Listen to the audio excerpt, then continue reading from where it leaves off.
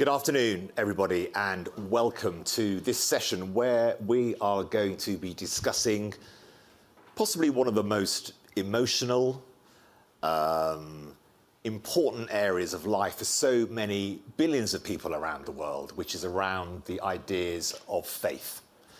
My name is Kamal Ahmed. I'm the editor-in-chief and co-founder of The News Movement. We are a business all about communication and content creation for younger demographics across the world. And we may get on to younger demographics, Generation Z, 18 to 25, and their thoughts about faith and spirituality and different notions of what religion is.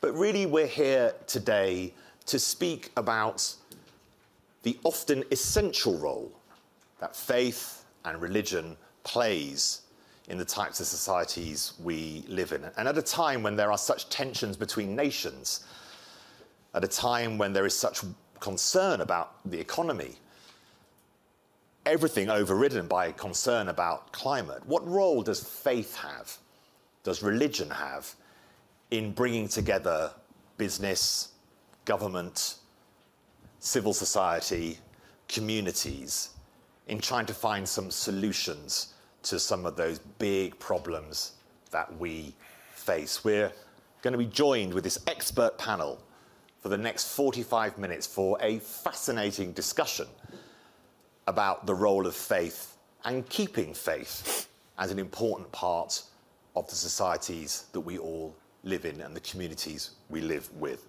So I have a wonderful group of people here to discuss some of these vital issues. On my far left, Alexis Crowe, who is partner, global head, geopolitical investing at PwC. Welcome, Alexis. And then Farhan Latif, president of the El Hibri Foundation in the USA. Welcome, Farhan.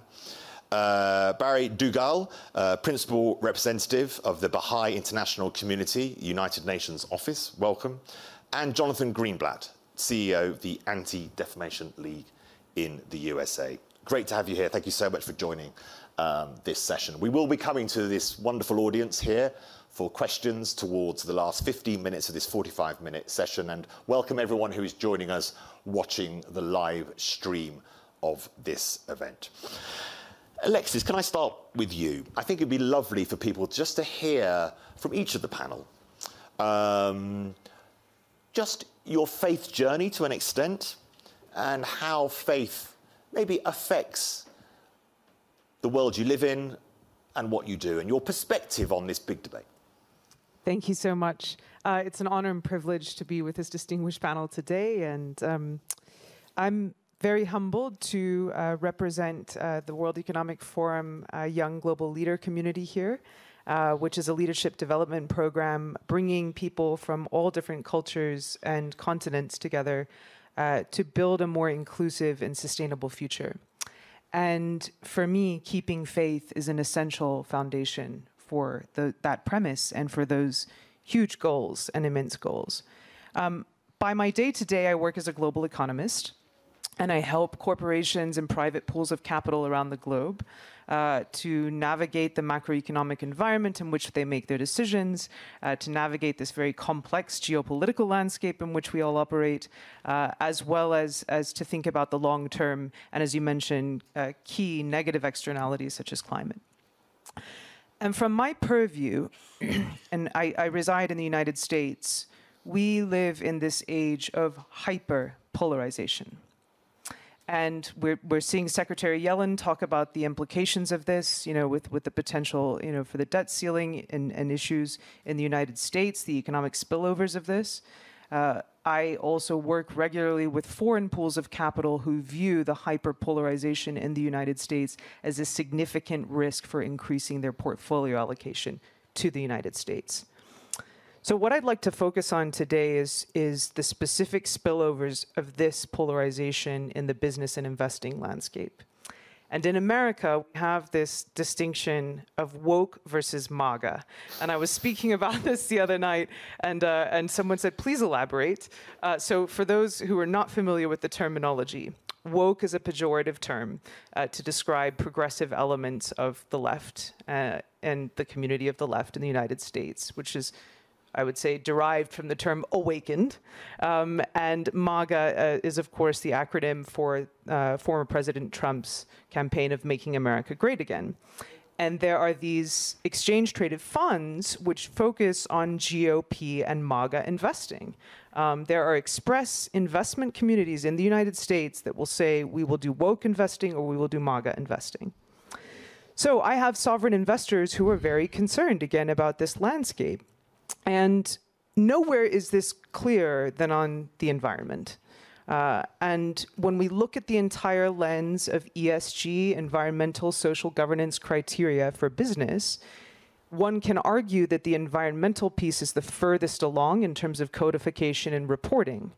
And still, businesses, boards, executives are concerned, and I hear this regularly, that by living up to goals to move toward 1.5 net zero futures, that this might erode the underlying economic value of their company. And so we stand in this environment today where whole companies and investors and individuals are getting held to task by state and municipal governments for their policies and for taking a stand not only on the environment, but also on social issues. And what I see is particularly a dynamic of this is that there is a huge chasm between the younger generations and a lot of these investors and executives. And we can use the environment example where younger generations, and we see this in the global risk report that WEF puts out, younger generations feel that executives have blasted through global reserves, be it debt or be it on the environment, and that's at the cost of the future growth for these generations. So we need to look at the precepts for moving forward for how companies and executives can address this in a way that reaches across generations, in a way that reaches across generational divides and political divides, and also in a way that reaches across cultures. And we can get into that as well. So I had identified in my own journey some precepts that can be brought forward. And that is specifically relating to Catholic social teaching that emerges in the 19th century. And this is Pope Leo XIII's Rerum Novarum encyclical. And he looks at the questions of social justice that have been raised by Marxism and this juxtaposition of labor versus capital. And this asks new questions about the human relationship to work.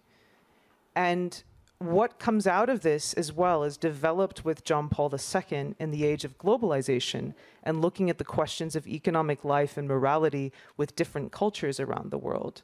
And there are three concepts that for me emerge that can be brought forward by the business community. One is solidarity. And we saw this very clearly with the solidarity with essential workers during the COVID pandemic. The second is subsidiarity, that everyone, no matter what their education, no matter what their cultural background, has a role to play in economic life and should be sustained accordingly. The third is the dignity of work.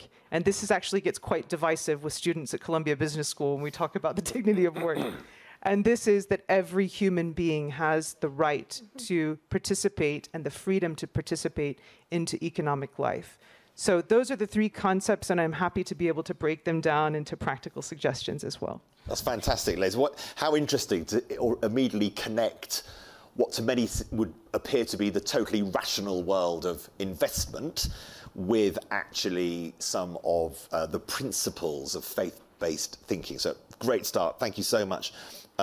Alexis. Farhan, tell us a little bit about your story. We had a fabulous coffee. We were able to get together before this panel session. And you just told a remarkable story about your journey into realizing the importance of faith for community resilience, for example. Just give us a flavor of the journey you've been on. Sure. Thank you, Kamal. I really appreciated that. And, before I jump in, I wanted to offer a trigger warning to people in the audience. As I was preparing for this session, and I told them I'm coming here, they told me don't use the words religion, faith, and God. And, and so I just asked people to translate that to mindfulness, purpose-driven, spirituality. But joking aside, I'm honored to be here and really grateful to the World Economic Forum for hosting this important conversation. I was privileged to grow up as a child of two loving parents who, because of their work, constantly had to travel from city to city, from country to country, growing up. And I had the chance to live most of my life growing up in either a context of living in Muslim-majority communities in places like Dubai and Doha and Karachi, but also then living as a minority as a Muslim. And ultimately, when it came to time for college, I moved to Washington, D.C., or moved to the U.S. And during that time when I was in college, I remember one day sitting in the library and seeing a group of people, a group of students praying in the corner behind the books and offering their sunset prayer.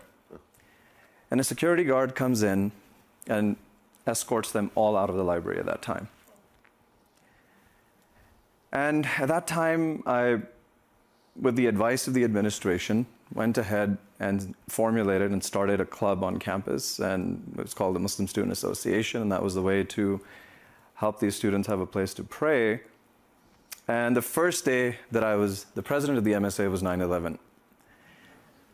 So I was in grief and in horror watching and mourning the lives of the 3,000 or so innocent lives that were lost. But I had no idea the backlash that was just put into motion.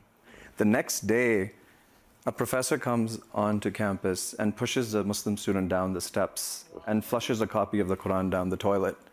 My aunt is walking to Joanne Fabrics to her job, and a guy pulls over and says, "Go back to where you came from," and spat on her. And, this was her realizing her American dream. And I remember, the first man that was shot in the country was a man wearing a turban. He was Sikh. He was not even Muslim. And so there was this tremendous uptick in hate crimes during that time. Mosques were being burnt,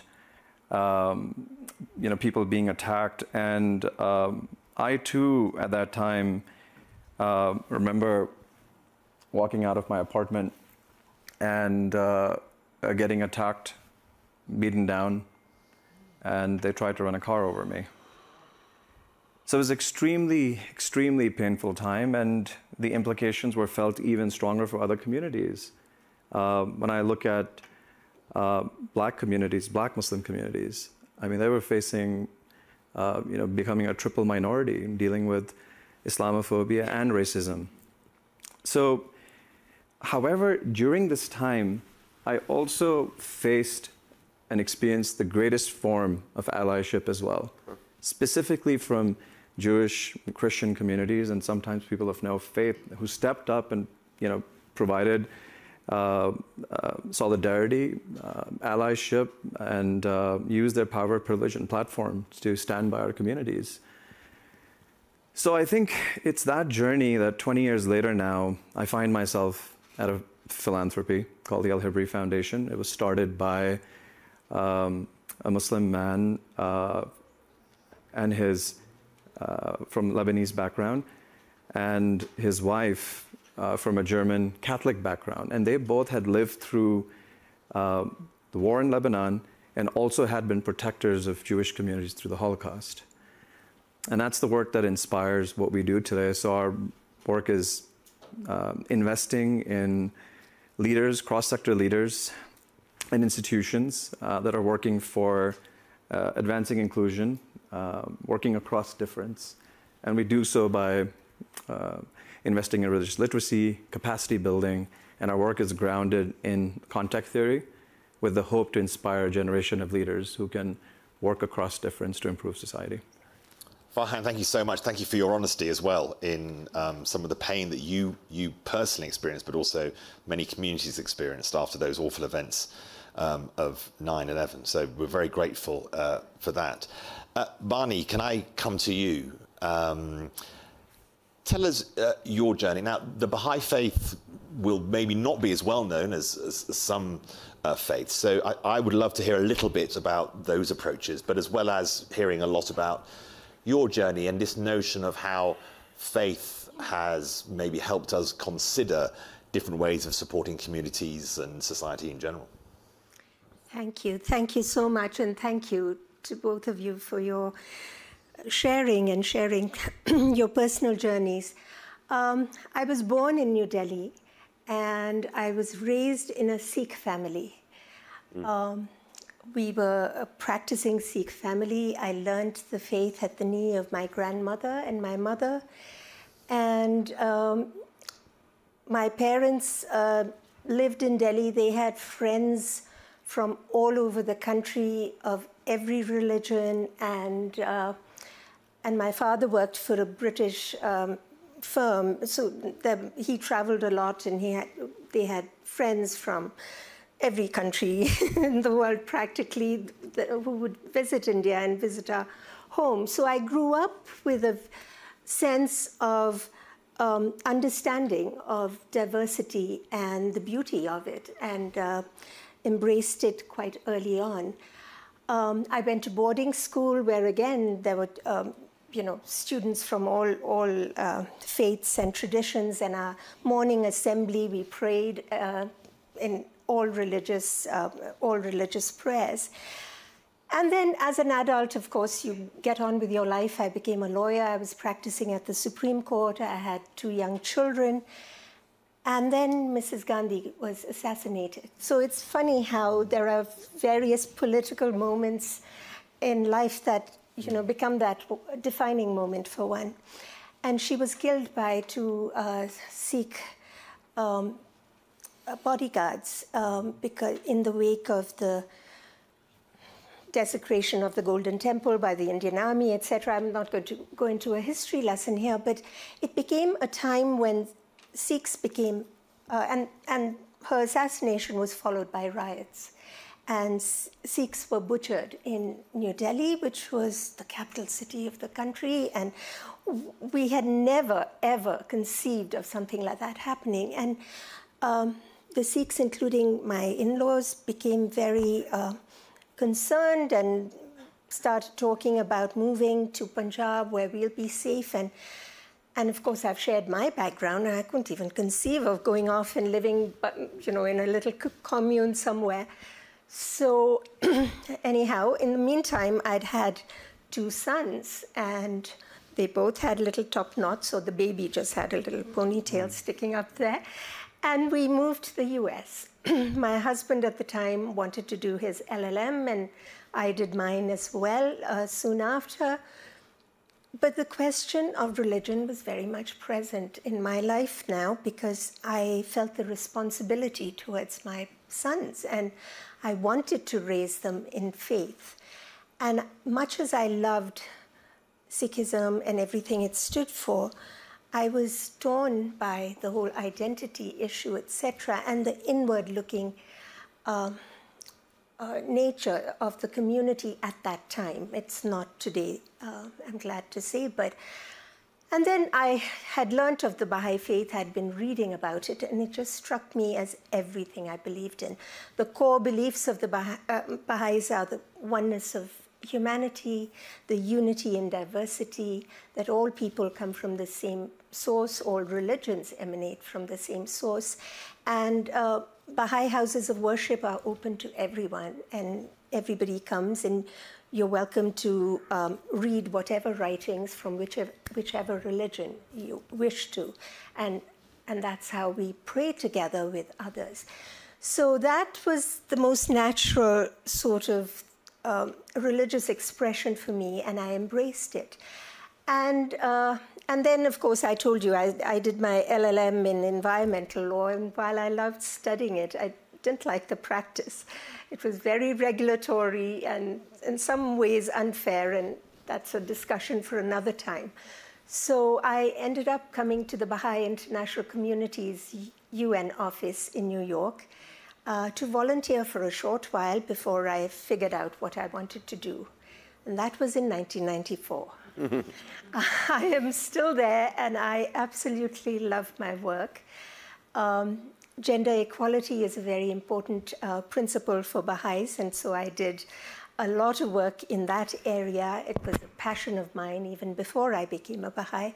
And then, of course, we have faith communities around the world are engaging in along with their collaborators in conversations about what's important for humanity today. And that is what we do. And sometimes I'm guilty being paid for what I'm doing, because these are all things that I hold dear to my heart, and apparently to the microphone too, but sorry. Yeah, so that's what we do at the UN office, and I look forward to talking more. I don't want to take up too much time.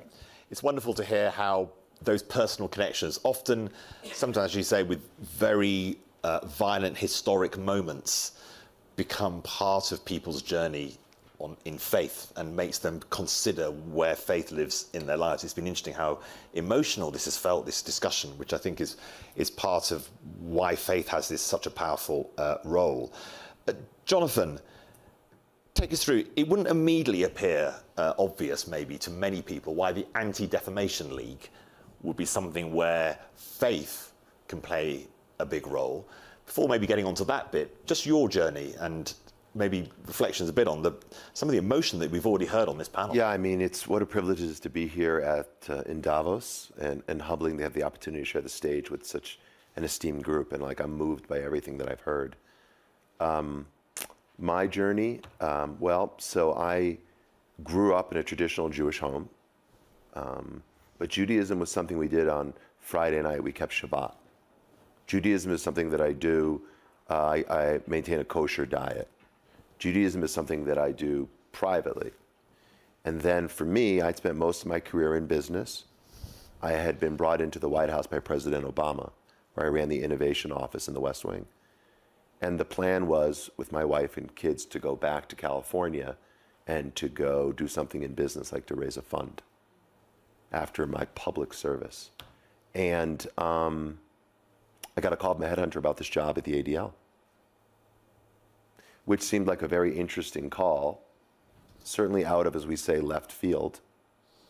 I mean, ADL is the oldest anti-hate organization in the US. It was founded 110 years ago to fight anti-Semitism. That's the mission. It says it in the charter they wrote in 1913. It uses the law and advocacy and it has, again, for over a century, to fight for Jews and other communities.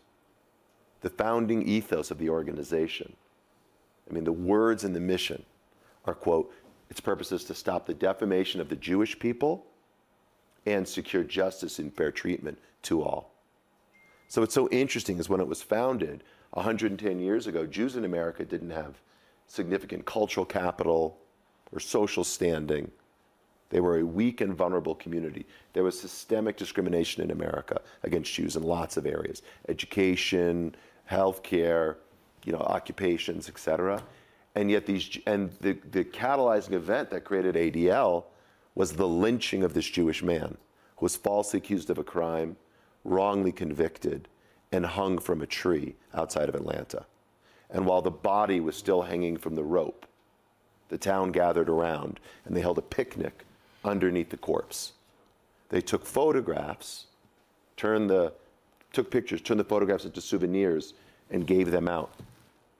You can still find them in parts of the South. So ADL was founded in this moment of severe stress against the Jewish community. But what's so interesting, at a time when we talk about intersectionality and social justice, these Jews said, we will fight for ourselves and we will fight for others. Again, we take those words for granted today. Everybody believes that our struggles are interconnected. But 110 years ago, that was an audacious, outrageous idea. And one could theoretically say, you can't even take care of yourselves. But there's a Jewish ethos, and it's kind of exemplified by the words of Hillel, this famous sage, who said, if I am not for myself, who will be? But if I am only for myself, what am I? So it is not the founding idea of ADL, this core principle of Judaism, is this notion that Jews can only be safe if everyone is safe. And only when everyone has justice can the Jewish people have justice. And I say that, you could, if you will, sum up the whole Talmud, as do unto others, as you would have them do unto you. So all of this is to say, when I got a call about this job, I thought, I'm not a lawyer. I've never worked a nonprofit. And Jewish was something that I did on Saturdays. But I called my rabbi, a guy by the name of David Wolpe, who ministers a very large congregation in Los Angeles. I said, Rabbi Wolpe, what do I do? I don't think I'm qualified for this. And Rabbi Wolpe said, it's a call to service. And he said in so many words, you know, the Lord works in mysterious ways. And so I took the job, not really knowing how this would go. And, you know, to answer your question, ultimately, Kamal, like, I feel really blessed. I mean, the work is hard, fighting hate every day against Jews, against Muslims, against Baha'i, against, you know, different Christian sects, Hindus, the Asian American community, the LGBTQ community. It is hard, hard stuff. And yet, I think about what Alexis said. You will never have safety unless you have security and solidarity. And I think while it's exhausting work, it's energizing, and it renews my faith on a daily basis.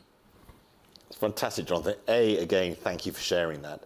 And B, again, that touch which you've, Farhan and Barney, you've both brought out, that out of stress has come something amazing. That lynching story I've not heard before, and it's astonishingly powerful. We want this session to be about concrete examples of what can be done in that fight every day, as you say, Jonathan, against hate, polluting the societies that we live in. Joined by you're all based in the US, so this will be somewhat geographically specific sometimes, but we may go on to other points. But Alexis, give us some concrete examples that the audience, the people watching on the live stream, can take away and maybe be able to take into their communities, their neighborhoods, their countries, their businesses, to help them consider how faith can support what we all hope is a journey towards a better society. Thank you, Kamal. So as we're sitting in the privileged landscape of the Swiss Alps with business leaders, I had focused on 3 tangible examples for business leaders across sectors, across geographies. And so the first one on solidarity, it's interesting, you know, we're joined here by the chairman, Klaus Schwab, who's written so much on the stakeholder concept. And this is really embedded in German corporate behavior, where you're really looking to the employee for co-ownership of a company, where you're really looking to bring in an employee into the governance structure of a company, which standing in America, where I've been in the corporate landscape, that's rare. You know, big tech has done that, but I think we really have a long way to go. Milton Friedman and the shareholder concept still rears its ugly head. And so that needs to be addressed as well. So just thinking about forms of co-ownership and governance. The second on subsidiarity, I've been laughing with a friend in the audience today that climate is very much a dominant theme here, overly dominating theme. But what's interesting about that is one industry body has actually looked at, okay, the majority of climate financing that's raised in the spiritual home of climate, which is Europe, remains in Europe. And if we're going to look to other countries who need to get along and ahead in the energy transition, I'm thinking about huge carbon emitters like India, looking across pockets of developing Asia, there has to be a de-risking and an engagement with these communities. So I think large pools of capital will have to think about how we are bringing other cultures along in this. I can't just stay in Europe where I know, you know, the assets will be profitable. I may have to take on more risk and go to other cultures. So that's one on subsidiarity. The second connected to that on subsidiarity and connected to the dignity of work is on education. And historically, education has been conceived of, particularly in the US, as a public outlay. That is, this is not for the private sector to invest in. It's something, you know, that gets a lot of people indebted and governments indebted. But increasingly what we're seeing in a positive development in the emergence from the pandemic is companies and investors actually taking on the responsibility to upskill their workforces themselves, to offer apprenticeship programs themselves in this very tight labor market that we've been operating in, to be able to offer college education to their workers to keep them on staff, to be able to help provide management skilling for those that haven't had the grace of being able to go to a business school. And so more and more, I actually think that investment in human capital will be the next part of the ESG landscape and the social criteria specifically that companies and investors will have to focus on. And by that, everyone wins. I'm reminded of the late Steve Jobs when he pushed his deputy Wozniak and he said, you know, we can't keep investing in upskilling our people because then they're just going to leave. And Wozniak looks at Jobs and says, well, what if we don't? Absolutely. Barney, tell us a little about some practical examples. Given such a great length of time, you've had this amazingly enjoyable job, as you've told us, where if it's business, if it's communities, if it's non-governmental organizations, government, where you've seen some real concrete examples of positive change. Yeah, so I believe faith communities everywhere in the world. We may live in the US, I certainly do, and I represent the Baha'i international community to the UN. But we have communities all over the world in every country, even if they are in small numbers, and they're working together with others to build strong communities. And they do this by having conversations about what's important and what's necessary for the community. And out of that, organically, we have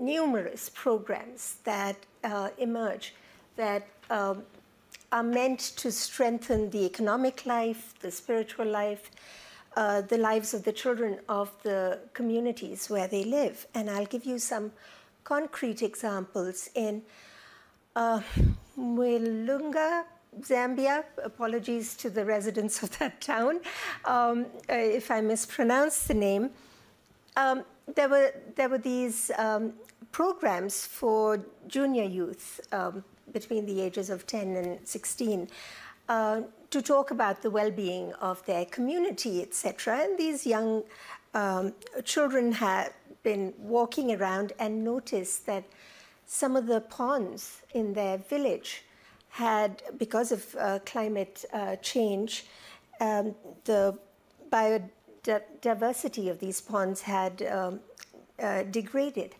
And they came to the adults and had a conversation and started a program on building a healthier biodiversity in the ponds and thinking about sustainable fishing, because there had been overfishing in some of these areas which had resulted in this problem. And now that region has a thriving fishing, but also a sustainable way of working. And it very much came out of that faith lens, because they wanted to give back to their community. During COVID, in countries like Kazakhstan and Kyrgyzstan, there were online conversations taking place about how to maintain thriving communities. And they found government officials, civil society actors, co-religionists, members of other religions were joining these conversations to think about ways to sustain the life, the community life in their societies. We have it used to be known as the European Baha'i Business Forum, but now it's European Business for Ethical something, Ethical Business Forum, sorry. And they are engaging with business leaders to have conversations about ethical business practices. So there are many. I mean, I could go into several business projects, et cetera, that have emerged from the conversations that we are having within the community along with others. Fantastic to see some examples there. Jonathan, just a couple of examples that maybe you're proudest of in terms of, as you say, it's energizing, but it's tough fighting hate. So anti-Asian hate crimes are up reportedly 164% last year. 164%. We saw in 2021 a mass casualty event where 6 Asian American women were killed in Atlanta. I'm proud of the fact that ADL incubated an organization to protect the Asian American Pacific Islander community. Over the course of 18 months, we hired, trained, provided back office, and then helped roll out something called the Asian American Foundation. You can see it online at taaf.org. And we raised over $1 billion, over $1.1 billion for AAPI causes. I'm proud of that. I'm proud of in 2017 when anti-xenophobic, hateful, anti-immigrant, anti-Latino crimes were way up in harassment. We worked with the government of Mexico and provided training to over 2,000 Mexican and South American, which is Central South American diplomatic officials on hate crimes and extremism. We developed training in Spanish for them so that when Mexican nationals, the Salvadoran nationals who were afraid to go to the police to report harassment against them and their children and their parents, they would go to the consulates. The consulates knew how to support them because ADL offices provided hundreds of training that reached thousands of people.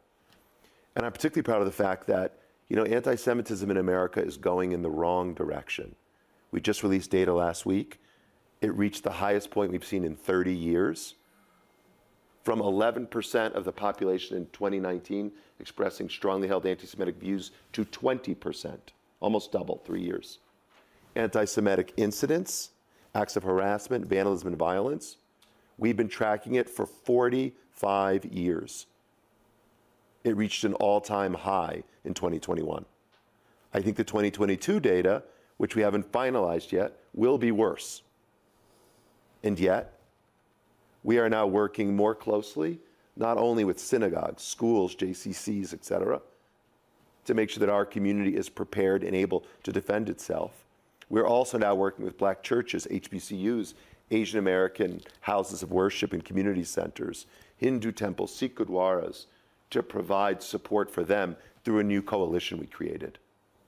And ultimately, look, for all the protective work that we do, we work with law enforcement, we train. One of the highlights of my career at ADL was last year, it's like a year ago, almost to the day, to January 15th, there was the hostage crisis in Colleyville, Texas, where an individual subscribed to been radicalized online by ISIS, Al-Qaeda, went from the UK to Texas and took a rabbi and 3 people hostage. It was a horrible incident. After an 11-hour standoff, they were all freed. And in his first interview on Monday morning, the rabbi said, before I take your question to Gail King, he said, I want to thank FBI, local law enforcement, and ADL for the training that saved our lives. That was a highlight. And that guy, Rabbi Charlie, now works for ADL. So while the issues are serious and severe, the solidarity that I'm seeing within the Jewish community and from others is really encouraging. If we can replicate what we do for the Jewish community, for the Latino community, for the Asian American community, Dainu. Lots of things you can do together, isn't there? And that's some powerful storytelling there. Thank you so much, Jonathan. Farhan, give us some of the examples that you've been working with through the work you do. Sure. I really appreciate what our panelists have shared and the stories. And, the first story is, of course, COVID, but I feel like you covered a bit of it to demonstrate how faith communities used their social capital for social cohesion.